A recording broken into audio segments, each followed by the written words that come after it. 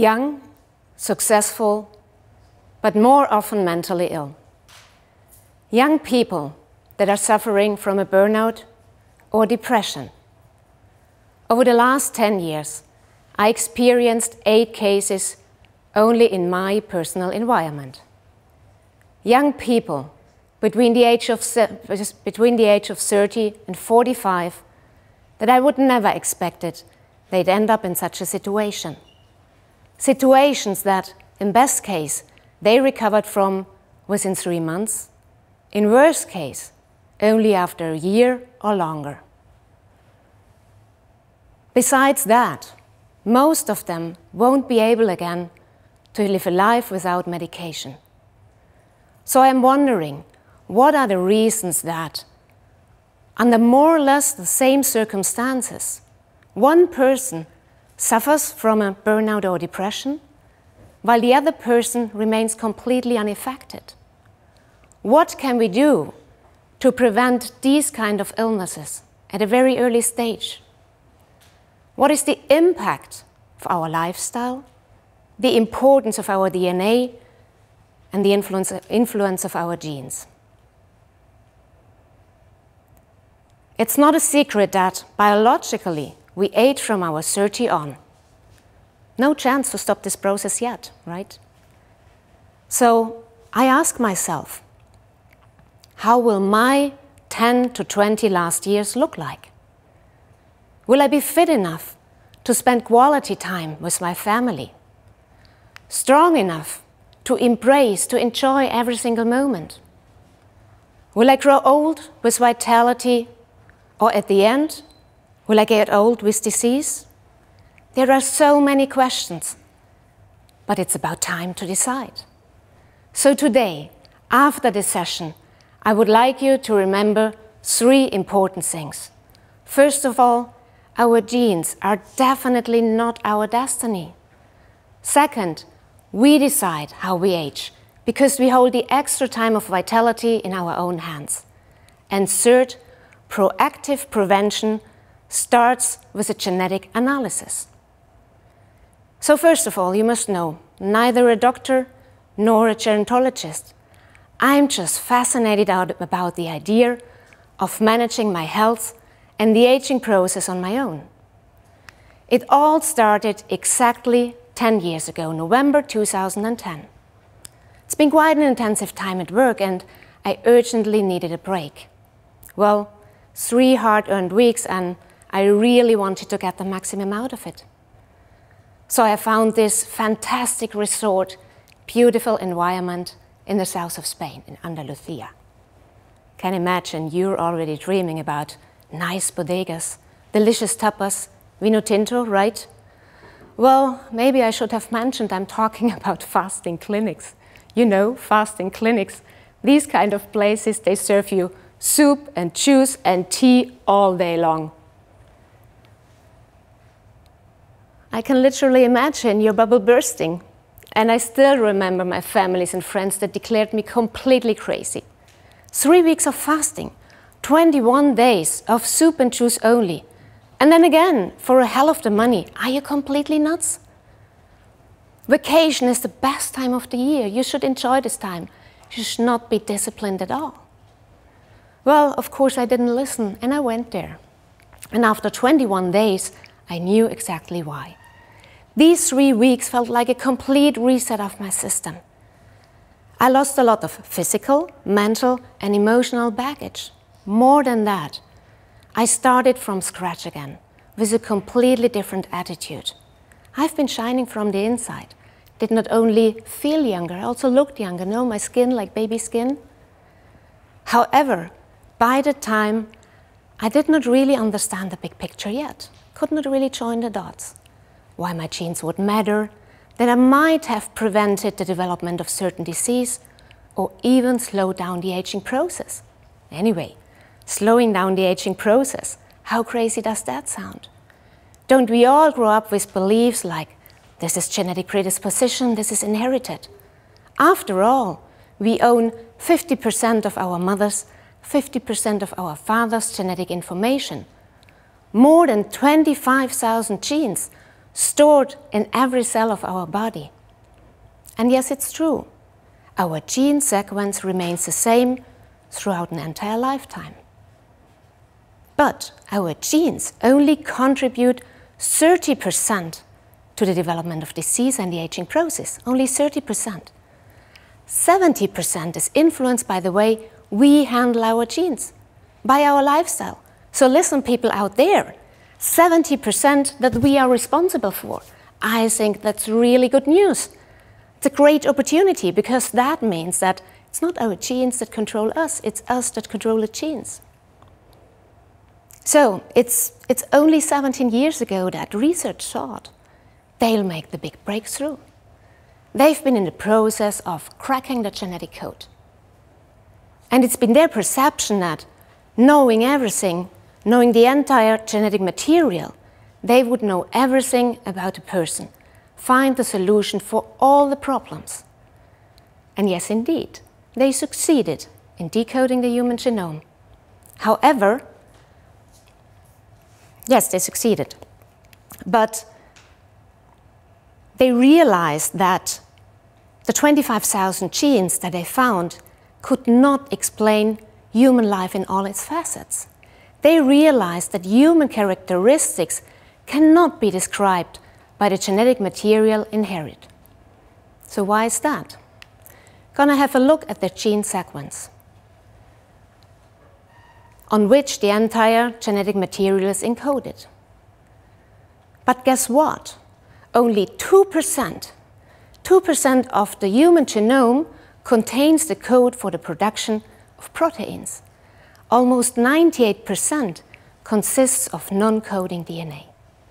Non-coding DNA designated as junk DNA for a very long time. Today we know that it's exactly this non-coding DNA that matters, and that is one of the most exciting fields of research. Because this non-coding DNA forms the so-called epigenome, the totality of genes that describe the epigenetic modifications of a cell. So epigenetics, what exactly does that mean? Epi originates in ancient Greek and means as much as on top of. So epigenetic means on top of or next to the genes. Additional information, additional structure that the cell programs. And based on this program, the cell knows which genes it can use or cannot use. And due to the permanent interaction of the cell with its environment, the cell reacts on environmental influences by switching either genes on or off. So imagine it as a software update that implements or deactivates certain features. But your computer, a PC or a Mac, remains the same. So exactly the same with the cells.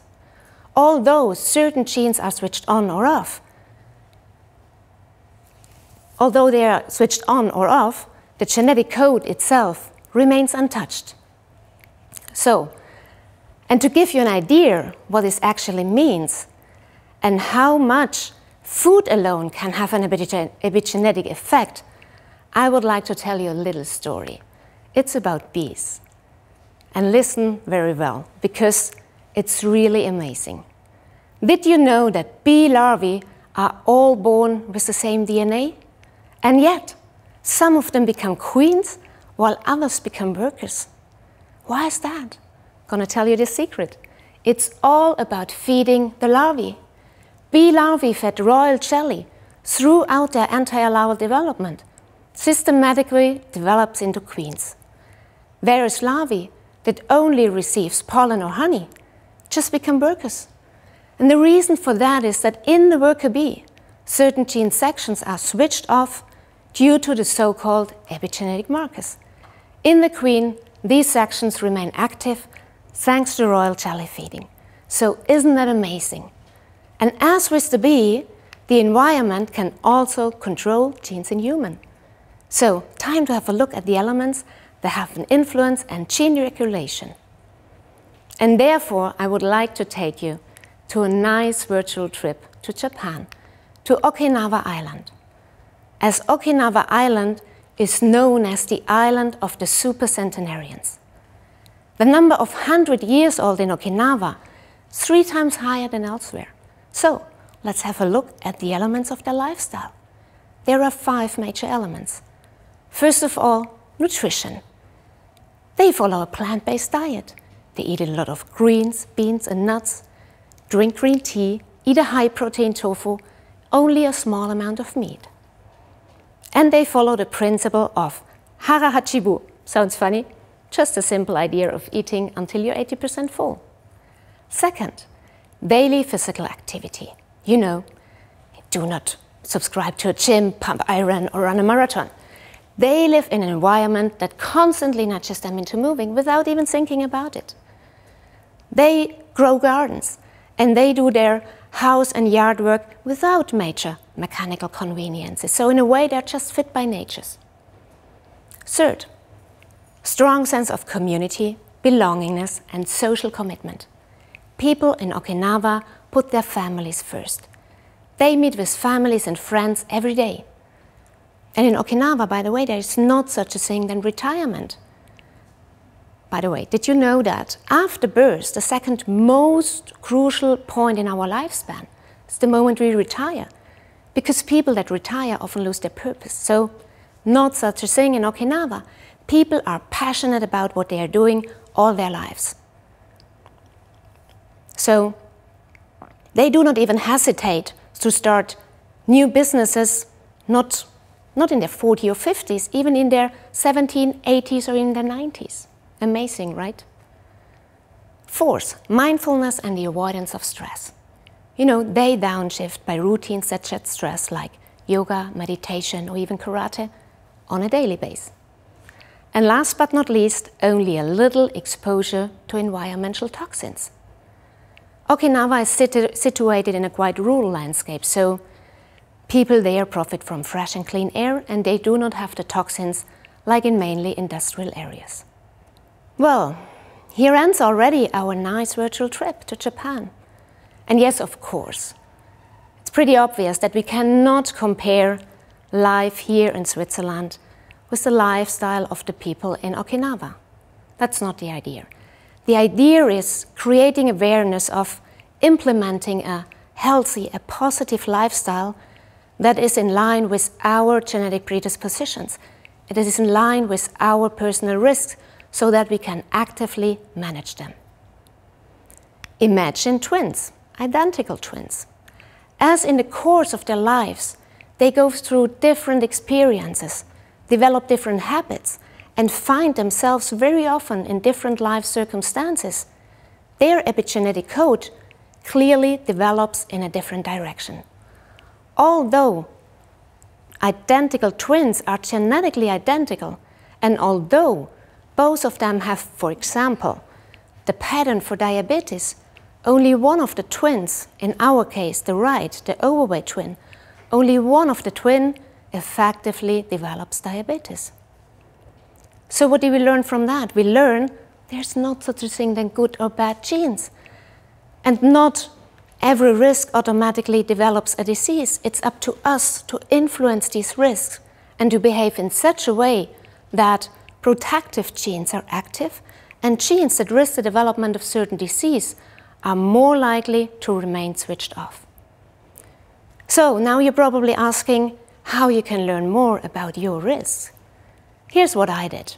First of all, I really made up a clear mind, and I took a clear and conscious decision pro-genetic analysis. In a second step, I consulted an expert that I could trust, that I could rely on. And in this first consultation, I got to know everything about the process and the possibilities of a genetic analysis. Afterwards, blood samplings have been taken to process the genetic analysis, as well as an extended laboratory diagnostics. In addition to that, I wrote down all the details of my lifestyle, and I documented all the risks that I could find about my family, my grandparents, my parents, brothers and sisters, also my aunts and uncles and my cousins. And based on that, after about 6 weeks, I received the results of my genetic analysis. An entire documentation, a detailed explanation and evaluation of my genetic predispositions, my personal risks in relation to my lifestyle. And I can tell you, I'm really happy about the insights that I gained based on the genetic analysis. And yes, it's true, not only sunshine and roses, there are some risks. But to have it written black on white really makes a difference, because it allows me to focus on certain element. It even motivates me to change my lifestyle and to ensure that the existing risks remain risks and do not become disease. And so you can do as well, so no more time to lose. Clock is ticking, tick-tock, tick-tock, mine as well for the 18 minutes. So I hope that over the last 16 minutes, I could stir up your curiosity for this exciting field of epigenetics. I could create awareness why understanding epigenetics is so essential for our health and the aging process. Because first of all, we are more than just the sum of our genes. Our genes are definitely not our destiny. Because second, we decide how we age, because it's us that control the genes. And third, only if we know our personal risks, we can actively pursue prevention. So, just do it. Live active and healthy. Thank you.